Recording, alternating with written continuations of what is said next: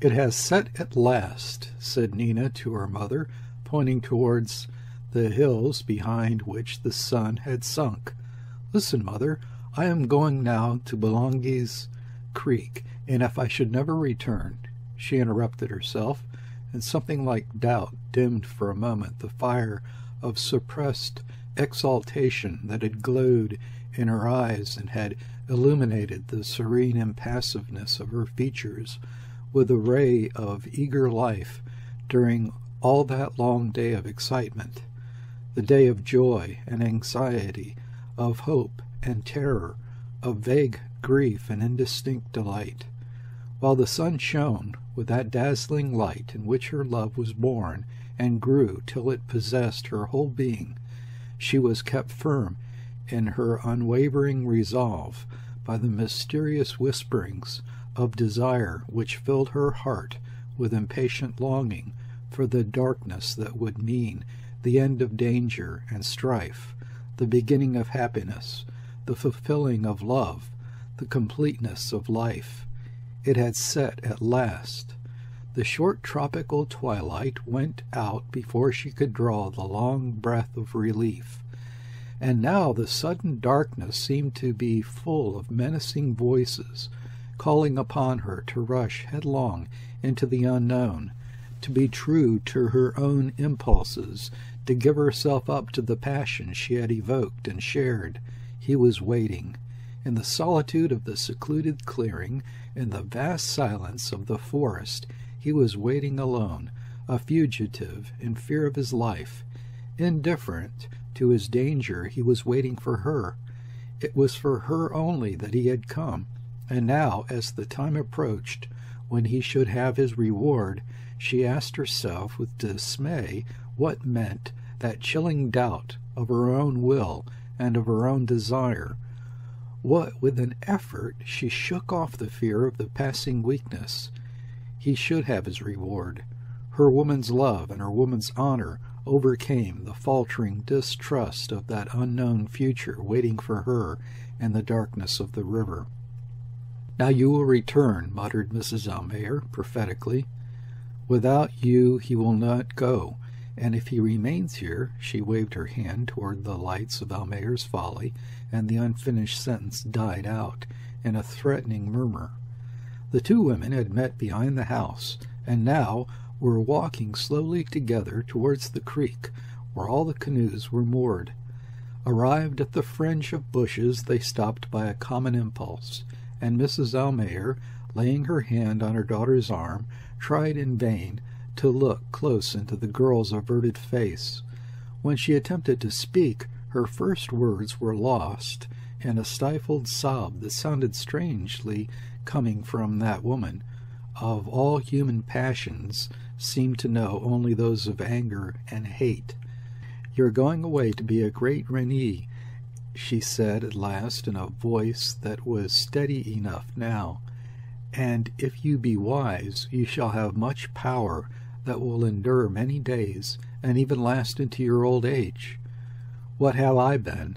A slave all my life, and I have cooked rice for a man who had no courage and no wisdom. Heh! Even I, was given in gift by a chief and a warrior to a man that was neither. Hi! She wailed to herself softly, lamenting the lost possibilities of murder and mischief that could have fallen to her lot had she been mated with a congenial spirit. Nina bent down over Mrs. Almayer's slight form and scanned attentively under the stars that had rushed out on the black sky and now hung breathless over the strange parting, her mother's shriveled features, and looked close into the sunken eyes that could see into her own dark future by the light of a long and a painful experience. Again she felt herself fascinated, as of old, by her mother's exalted mood and by the oracular certainty of expression which, together with her fits of violence, had contributed not a little to the reputation for witchcraft she enjoyed in the settlement. "I was a slave and you shall be a queen," went on Mrs. Almayer, looking straight before her. "But remember men's strength and their weakness. Tremble before his anger, so that he may see your fear in the light of day.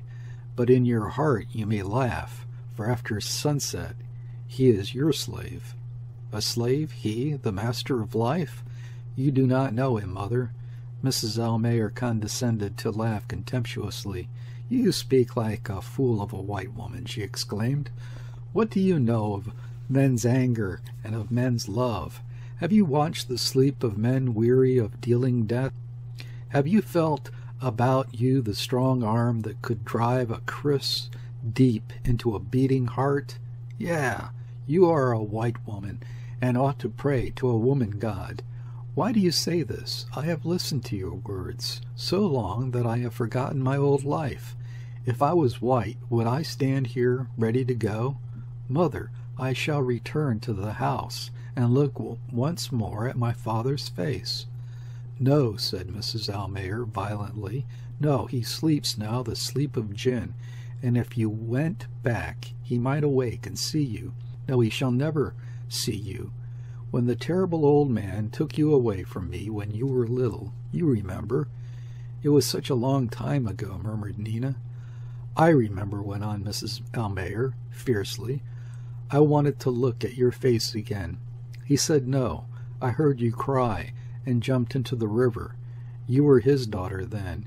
You are my daughter now. Never shall you go back to that house. You shall never cross this courtyard again. No, no." Her voice rose almost to a shout. On the other side of the creek there was a rustle in the long grass. The two women heard it, and listened for a while in startled silence. "I shall go," said Nina in a cautious but intense whisper. "What is your hate or your revenge to me?" She moved towards the house, Mrs. Almayer clinging to her and trying to pull her back. "Stop, you shall not go," she gasped. Nina pushed away her mother impatiently and gathered up her skirts for a quick run, but Mrs. Almayer ran forward and turned round, facing her daughter with outstretched arms. "If you move another step," she exclaimed, breathing quickly, "I shall cry out. Do you see those lights in the big house? There sit two white men, angry because they cannot have the blood of the man you love.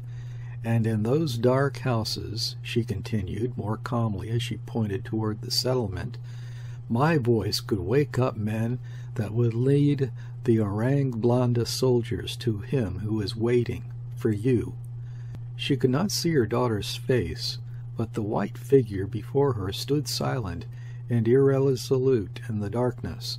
Mrs. Almayer pursued her advantage. "Give up your old life. Forget," she said in entreating tones. "Forget that you ever looked at a white face. Forget their words. Forget their thoughts. They speak lies, and they think lies because they despise us that are better than they are, but not so strong. Forget their friendship and their contempt. Forget their many gods. Girl, why do you want to remember the past when there is a warrior and a chief ready to give many lives, his own life, for one of your smiles?" While she spoke, she pushed gently her daughter towards the canoes, hiding her own fear, anxiety, and doubt under the flood of passionate words that left Nina no time to think and no opportunity to protest, even if she had wished it. But she did not wish it now. At the bottom of that passing desire to look again at her father's face there was no strong affection. She felt no scruples and no remorse at leaving suddenly that man whose sentiment towards herself she could not understand. She could not even see. There was only an instinctive clinging to old life, to old habits, to old faces, that fear of finality which lurks in every human breast and prevents so many heroisms and so many crimes. For years she had stood between her mother and her father, the one so strong in her weakness, the other so weak where he could have been strong. Between those two beings, so dissimilar, so antagonistic, she stood with mute heart, wondering and angry at the fact of her own existence. It seemed so unreasonable, so humiliating, to be flung there in that settlement, and to see the days rush by into the past, without a hope, a desire, or an aim that would justify the life she had to endure in ever-growing weariness. She had little belief and no sympathy for her father's dreams, but the savage ravings of her mother chanced to strike a responsive chord deep down somewhere in her despairing heart, and she dreamed dreams of her own, with the persistent absorption of a captive thinking of liberty within the walls of his prison cell. With the coming of Dane, she found the road to freedom by obeying the voice of the new-born impulses, and with surprised joy she thought that she could read in his eyes the answer to all the questions of her heart. She understood now the reason and the aim of life, and in the triumphant unveiling of that mystery she threw away disdainfully her past, with its sad thoughts, its bitter feelings, and its faint affections, now withered and dead in contact with her fierce passion. Mrs. Almayer unmoored Nina's own canoe, and straightening herself painfully, stood, painter in hand, looking at her daughter. "Quick," she said, "get away before the moon rises, while the river is dark. I am afraid of Abdullah's slaves. The wretches prowl in the night often, and might see you and follow you. There are 2 paddles in the canoe." Nina approached her mother and hesitatingly touched lightly with her lips the wrinkled forehead. Mrs. Almayer snorted contemptuously in protest against that tenderness which she, nevertheless, feared could be contagious. "Shall I see you again, mother?" murmured Nina. "No," said Mrs. Almayer, after a short silence. "Why should you return here, where it is my fate to die? You will live far away in splendor and might. When I hear of white men driven from the islands, then I shall know that you are alive, and that you remember my words." "I shall always remember," returned Nina earnestly. "But where is my power, and what can I do? Do not let him look too long in your eyes, nor lay his head on your knees without reminding him that men should fight before they rest, and if he lingers, give him his crisps yourself, and bid him go, as the wife of a mighty prince should do when the enemies are near. Let him slay the white men that come to us to trade, with prayers on their lips and loaded guns in their hands.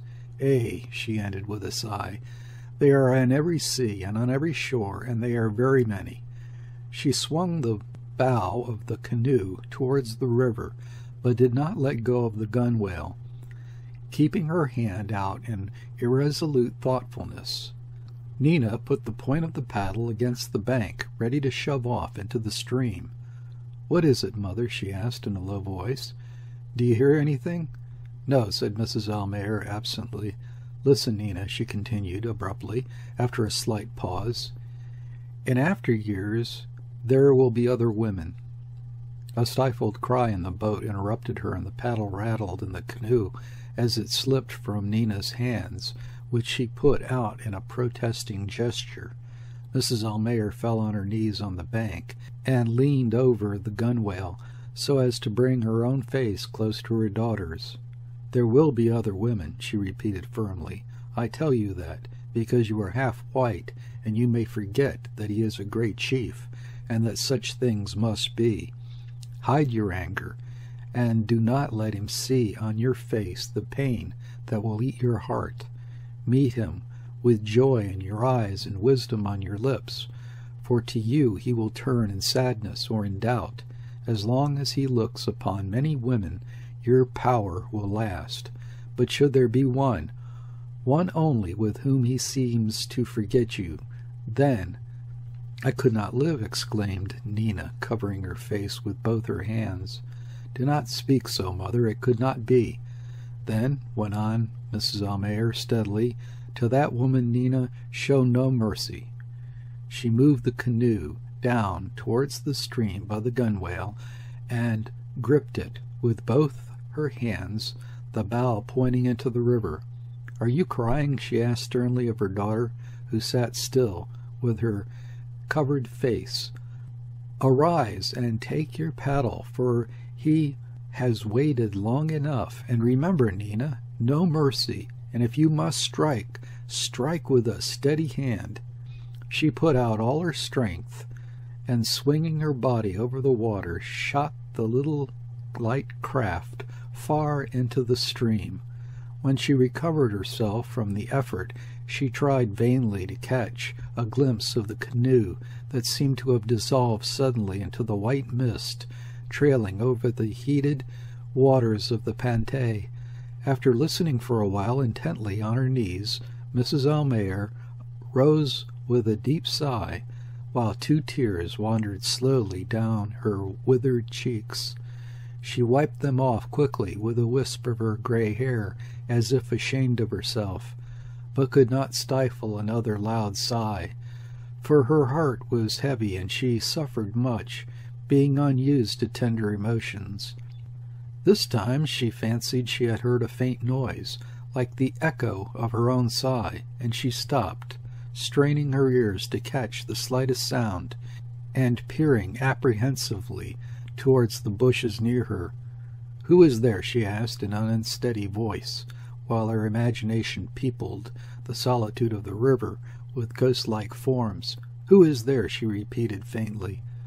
There was no answer, only the voice of the river murmuring in sad monotone behind the white veil seemed to swell louder for a moment, to die away again in a soft whisper of eddies washing against the bank. Mrs. Almayer shook her head as if in answer to her own thoughts, and walked quickly away from the bushes, looking to the right and left watchfully. She went straight towards the cooking shed, observing that the embers of the fire there glowed more brightly than usual, as if somebody had been adding fresh fuel to the fires during the evening. As she approached, Babalatchi, who had been squatting in the warm glow, rose and met her in the shadow outside. "Is she gone?" asked the anxious statesman hastily. "Yes," answered Mrs. Almayer. "What are the white men doing? When did you leave them?" "They are sleeping now, I think. May they never wake!" exclaimed Babalatchi fervently. "Oh, but they are devils, and made much talk and trouble over that carcass. The chief threatened me twice with his hand, and said he would have me tied up to a tree. Tie me up to a tree, me!" he repeated, striking his breast violently. Mrs. Almayer laughed tauntingly. "And you salaamed and asked for mercy. Men with arms by their side acted otherwise when I was young." "And where are they, the men of your youth, you mad woman?" retorted Babalatchi angrily. "Killed by the Dutch, aha! But I shall live to deceive them. A man knows when to fight and when to tell peaceful lies. You would know that if you were not a woman." But Mrs. Almayer did not seem to hear him. With bent body and outstretched arm, she appeared to be listening to some noise behind the shed. "There are strange sounds," she whispered, with evident alarm.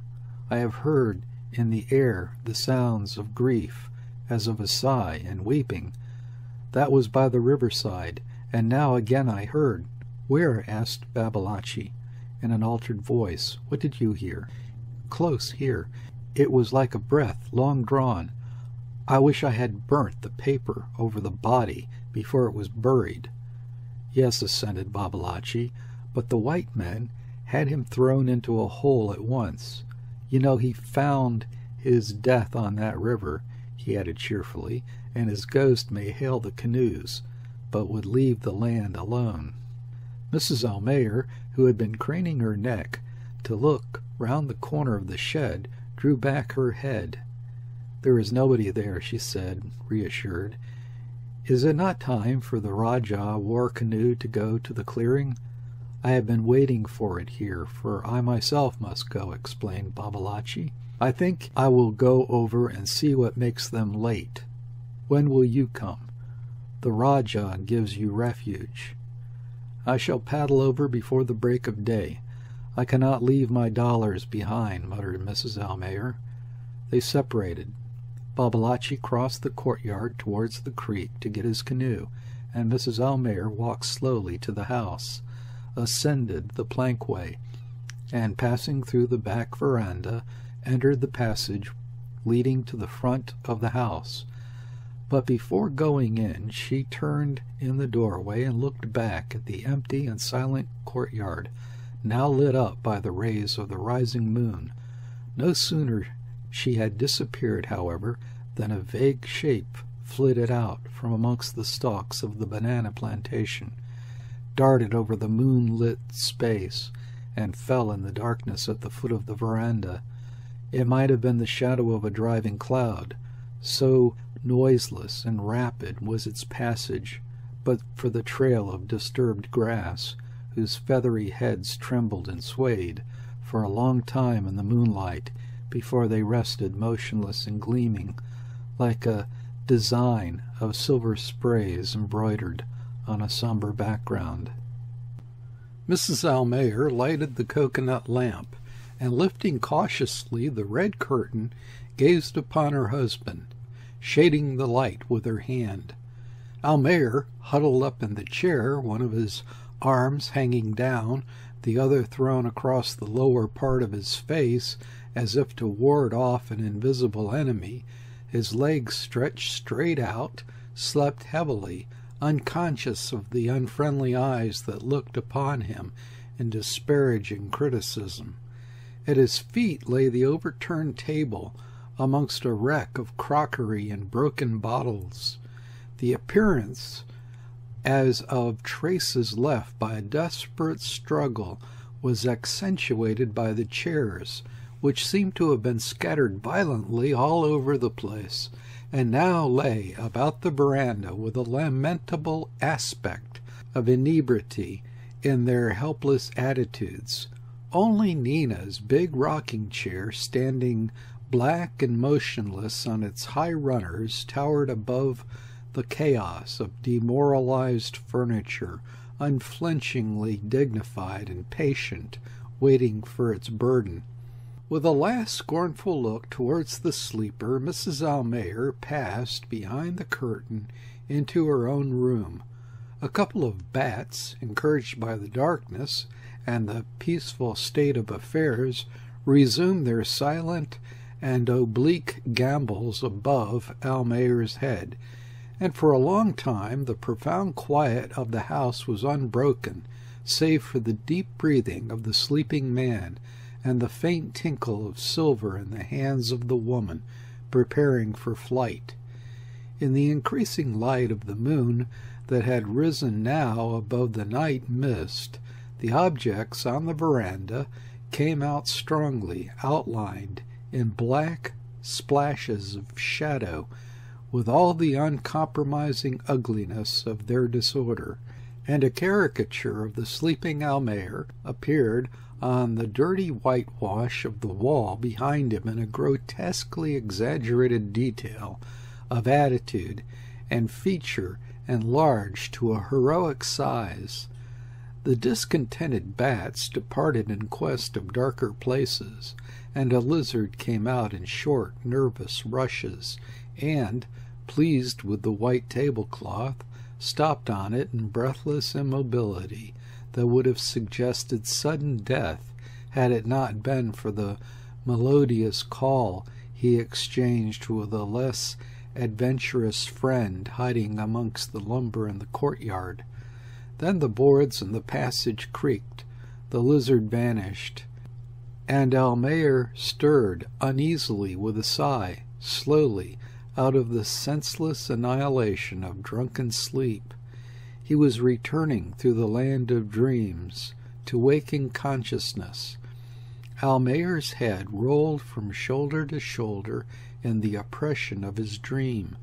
The heavens had descended upon him like a heavy mantle, and trailed in starred folds far under him, stars above, stars all around him, and from the stars under his feet rose a whisper full of entreaties and tears and sorrowful faces flitted amongst the clusters of light, filling the infinite space below. How escape from the importunity of lamentable cries, and from the look of staring, sad eyes in the faces which pressed round him, till he gasped for breath under the crushing weight of worlds that hung over his aching shoulders? Get away, but how? If he attempted to move, he would step off into nothing and perish in the crashing fall of that universe of which he was the only support. And what were the voices saying, urging him to move? Why? Move to destruction? Not likely. The absurdity of the thing filled him with indignation. He got a firmer foothold and stiffened his muscles in heroic resolve to carry his burden to all eternity, and ages passed in their superhuman labor amidst the rush of circling worlds and the plaintive murmur of sorrowful voices, urging him to desist before it was too late, till the mysterious power that had laid upon him the giant task seemed at last to seek his destruction. With terror he felt an irresistible hand shaking him by the shoulder, while the chorus of voices swelled louder into an agonized prayer to go before it is too late. He felt himself slipping, losing his balance as something dragged at his legs, and he fell. With a faint cry he glided out of the anguish of perishing creation into an imperfect waking that seemed to be still under the spell of his dream. What? He murmured sleepily, without moving or opening his eyes. His head still felt heavy, and he had not the courage to raise his eyelids. In his ears there still lingered the sound of entreating whisper. Am I awake? Why do I hear the voices? He argued to himself hazily. I cannot get rid of the horrible nightmare yet. I have been very drunk. And what is that shaking me? I am dreaming yet. I must open my eyes and be done with it. I am only half awake, it is evident. He made an effort to shake off his stupor, and saw a face close to his, glaring at him with staring eyeballs. He closed his eyes again in amazed horror, and sat up straight in the chair, trembling in every limb. What was this apparition? His own fancy, no doubt. His nerves had been much tried the day before, and then the drink. He would not see it again if he had the courage to look. He would look directly, get a little steadier first. So, now, he looked.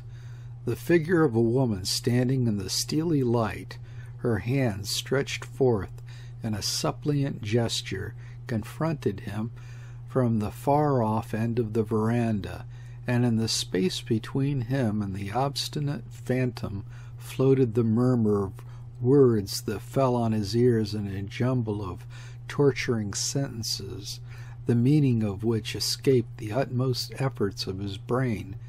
Who spoke the Malay words? Who ran away? Why too late? And too late for what? What meant those words of hate and love mixed so strangely together, the ever-recurring names falling on his ears again and again? Nina, Dane, Nina. Dane was dead, and Nina was sleeping, unaware of the terrible experience through which he was now passing. Was he going to be tormented forever, sleeping or waking, and have no peace either night or day? What was the meaning of this? He shouted the last words aloud.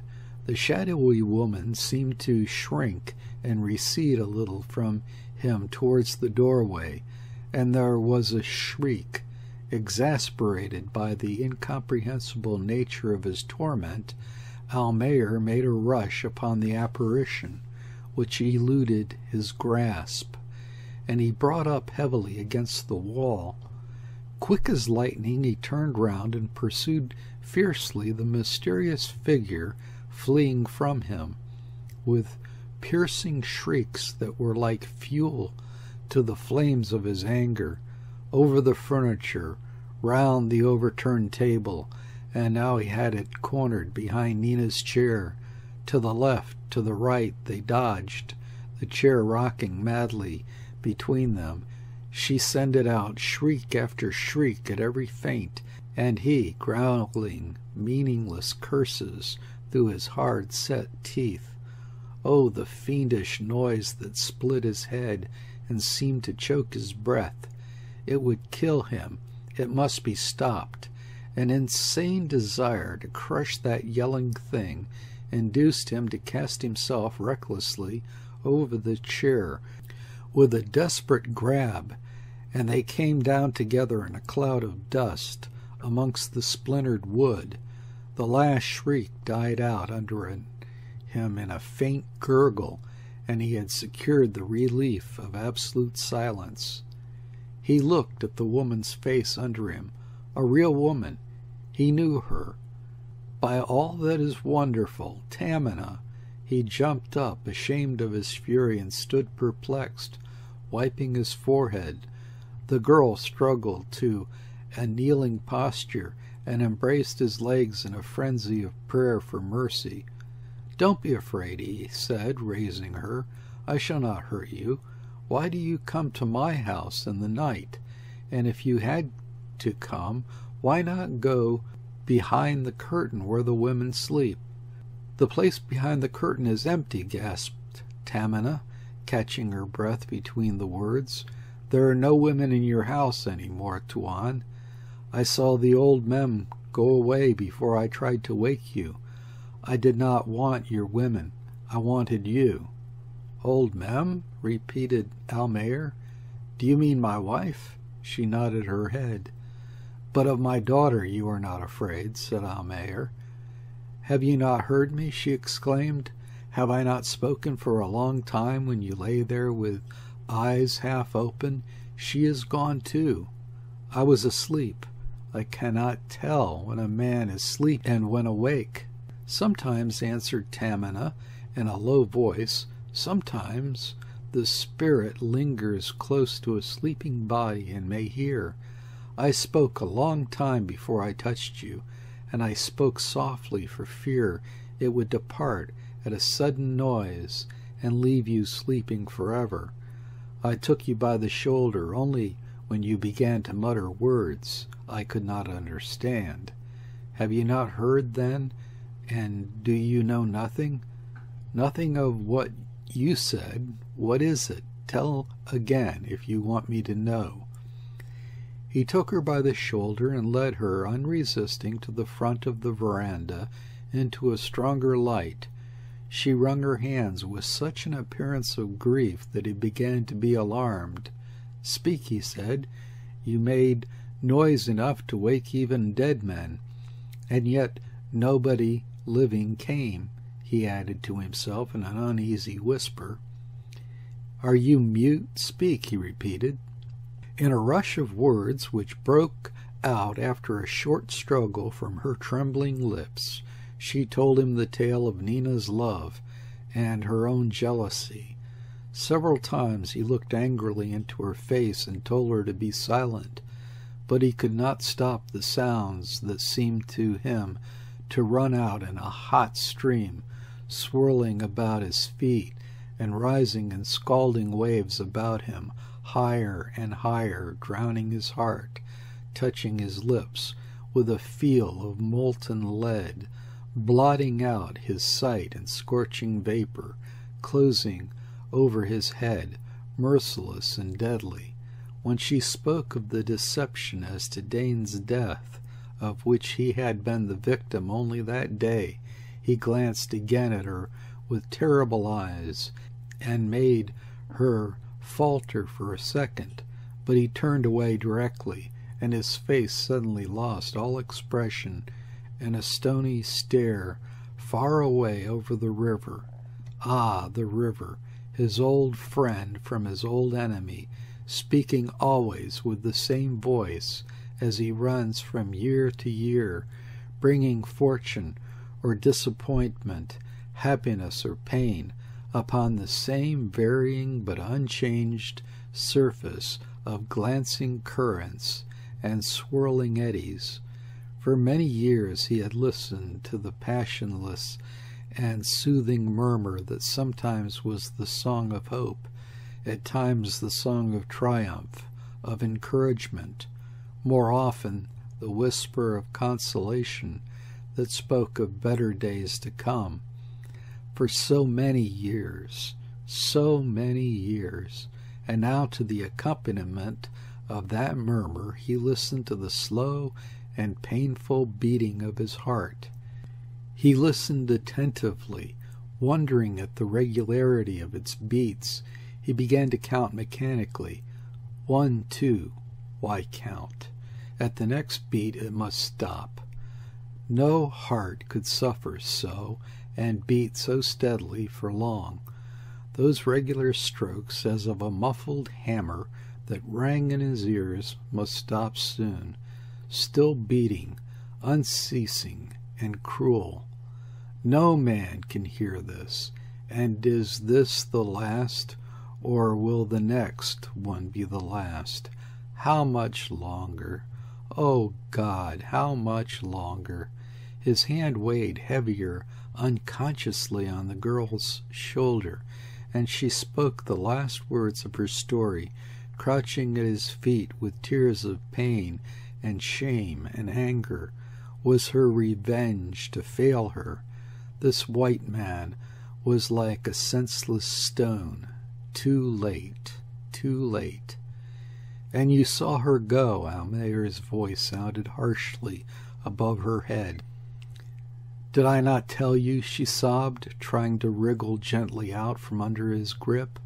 Did I not tell you that I saw the witch woman push the canoe? I lay hidden in the grass and heard all the words. She that we used to call the white mem wanted to return to look at your face, but the witch woman forbade her, and she sank lower yet on her elbow, turning half round under the downward push of the heavy hand, her face lifted up to him with spiteful eyes. And she obeyed, she shouted out in a half-laugh, half-cry of pain. Let me go, Tuan. Why are you angry with me? Hasten, or you shall be too late to show your anger to the deceitful woman. Almayer dragged her up to her feet and looked close into her face while she struggled, turning her head away from his wild stare. Who sent you here to torment me? He asked violently. I do not believe you. You lie. He straightened his arm suddenly and flung her across the veranda towards the doorway, where she lay immobile and silent, as if she had left her life in his grasp, a dark heap, without a sound or a stir. Oh, Nina, whispered Almayer, and a voice in which reproach and love spoke together in pained tenderness. Oh, Nina, I do not believe. A light draught from the river ran over the courtyard in a wave of bowing grass, and entering the veranda, touched Almayer's forehead with its cool breath in a caress of infinite pity. The curtain in the women's doorway blew out and instantly collapsed with startling helplessness. He stared at the fluttering stuff. Nina, cried Almayer. Where are you, Nina? The wind passed out of the empty house in a tremulous sigh, and all was still. Almayer hid his face in his hands, as if to shut out a loathsome sight. When, hearing a slight rustle, he uncovered his eyes. The dark heap by the door was gone.